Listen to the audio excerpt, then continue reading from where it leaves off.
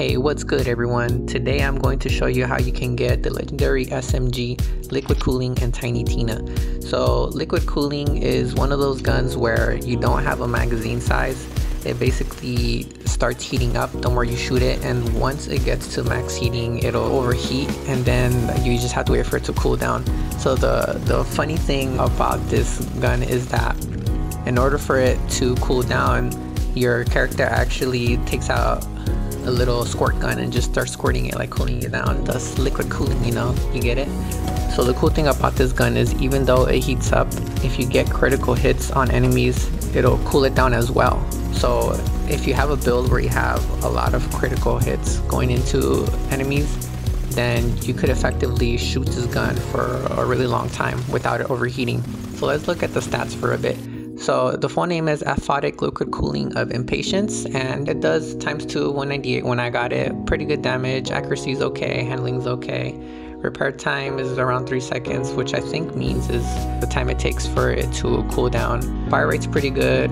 The red text for this one is works great until it doesn't. I guess that means when it overheats, it doesn't work good. It gives you a little boost in critical hit damage. You do take some penalty with gun damage, 42%, that's pretty steep, you know, so you're gonna have to make that up somehow with your build. The fire rate is good, 33%, so it starts shooting fast. Weapon accuracy, you get a small penalty for it. If you're gonna get up close to people, it'll still be fine. 2 ammos per shot. I think that relates to the whole ×2 with the damage, so you're shooting two bullets at once.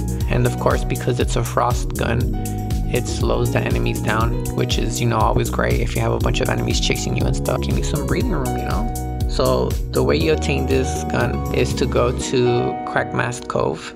If you head over to the Scallywag landing teleport station, right next to it you'll see that there's an obelisk that you can do. Teleport here and then just run up to where the obelisk is, and you'll see that it's hidden behind a waterfall. So just run through it and then you'll get into this little cave area where the obelisk is at. So just go, if you've done other obelisks, you know, it spawns a lot of enemies and you just have to like defeat them all, and eventually like the main like obelisk boss comes out and you have to defeat that boss too. This is no different, it's the same thing. So they come out, and the thing about this is you have to kill some of the other people first before the main boss, which is Lissia Iron-Wrought in this one. So go ahead and kill her, and she has a chance of dropping liquid cooling.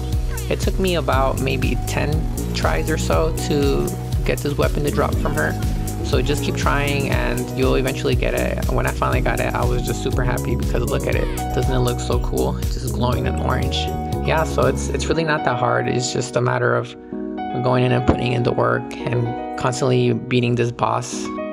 She drops other things too, but this was the goal for me, so just keep grinding it out and eventually she'll drop it. One thing that helps with it is if you collect the loot dice throughout the game, it increases your chances of better loot drops. And there is also a shrine in the desert area. I forget what it's called, the desert area, but there's a shrine where it also increases your loot chance. So check that out too before trying to farm this weapon. But yeah, that's basically it. Thanks so much for tuning in. Hope this was useful to you and hope you can get your liquid cooling legendary soon. So good luck out there and keep grinding away.